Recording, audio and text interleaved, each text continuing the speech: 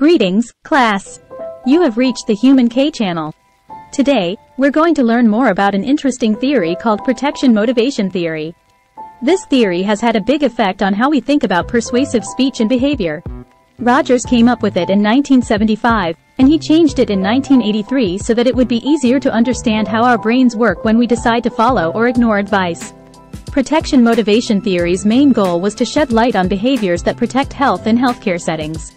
As you can see, the goal of the protection motivation theory was to fill in the gaps in our understanding of the mental and emotional factors that drive protective actions. It pointed out that the problems with earlier theories were that they didn't take into account the factors that are linked to risky and safe behaviors. For example, it didn't talk enough about the idea of response effectiveness, which is a key part of changing behavior. Also, the protection motivation theory recognized that the things that make people act in adaptive ways are much more complicated than first thought. These things include threats and coping appraisals.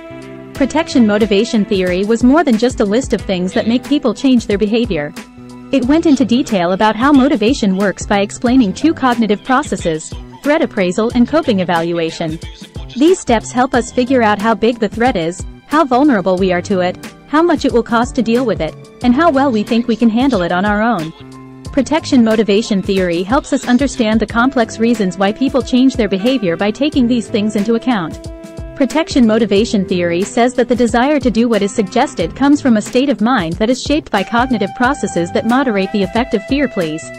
In this case, fear appeals are any kind of communication that includes one or more of two or three things that make people think. These processes involve figuring out how bad a threatening event is, how likely it is to happen, and how well a coping reaction works. For these ways of thinking to lead to safe actions, their effects need to be additive. In other words, all of our beliefs about the danger, how bad it is, how likely it is to happen, and how well our coping strategies work must be strong enough to affect our behavior in a way that is helpful. The creation of protection motivation theory was a big step toward resolving the contradictions in the research about how fear appeals change people's attitudes and what they do next. It put together the most important things about fear appeal and the cognitive factors that explain how feelings affect behavior and attitude change. Protection motivation theory has done a good job of explaining the complicated mental processes behind protective motivation by giving a framework that is both complete and easy to understand.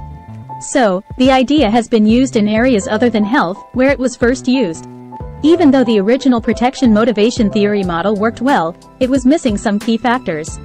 But after more study, the framework was changed to include self-efficacy, how people see rewards and costs, and how rationally they make decisions. This updated model now has 7 variables, such as factors for mood, coping, and assessing threats. The new core nomenclature of protection motivation theory, which is made up of 5 factors, has been widely used in many areas of science.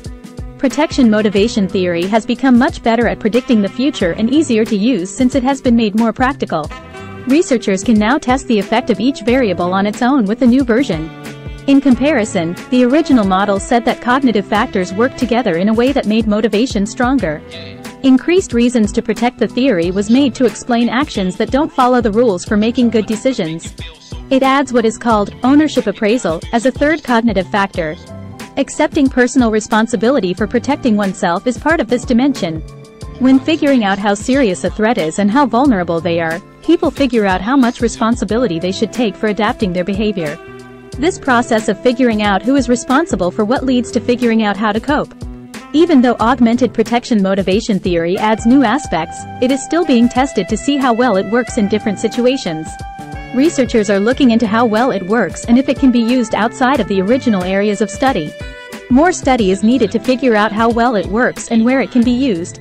Protection motivation theory has shed light on what makes people change their behavior and start living a healthier life in the field of health and fitness. Perceived susceptibility and self-efficacy have been found to be the most important factors in getting people to change their behavior. These results have important implications for getting people to change their health-related habits. Protection motivation theory has also been used in the tourism business to look at how travelers act to protect themselves while on the road. Researchers have found that both coping appraisals and danger appraisals make people more likely to take precautions and reduce health risks while traveling. This knowledge has helped improve the safety and well-being of tourists. With the spread of technology and digitalization, the protection motivation theory has helped us understand how people react to threats linked to technology. It has been used to find out what makes people do things like follow information system policies, use secure passwords, back up their data regularly, and run software in a private setting. But it's important to remember that the importance of protection motivation theory principles can change depending on how they are used in security. Scholars have suggested 2 changes to the model that would make it better at explaining things. In the first update, the role of regret as a feeling that affects how we think about threats and how we act to protect ourselves was added. This acknowledges that feelings can make motivation stronger. In the second change, factors like moral obligation, social impact, and control variables are added. This extended version of the protection motivation theory has been shown to be very good at predicting behavior, as it can explain over 60% of the differences in adaptive behavior. Notably, response effectiveness was found to be the only coping appraisal factor that affected adoption, while moral obligations predicted intention but not social impact. When the protection motivation theory was applied to anti-plagiarism software, it became clear that context also plays a big role in the adoption of protective behaviors. Staff rank and gender have been found to play a role in how these security methods are used. This new way of looking at the protection motivation theory is useful because it shows how important control factors are for understanding the predictive power of a person's sense of responsibility and the effect of peer pressure. These changes improve the theory's ability to explain things even better. Also, by adding expected regret as an indicator of motivation, the protection motivation theory was able to take into account psychological factors that affect how different people respond to adaptive behavior. But it's important to remember that the theory's ability to predict the future depends on the idea that people can think clearly about problems and how to deal with them. Protection motivation theory can only be used in certain conditions and with certain groups of people, like children, because people don't always make rational decisions. It also believes that people's mental processes are the same, no matter their personality traits, how vulnerable they are to threats, their dispositional factors, their gender, or their age.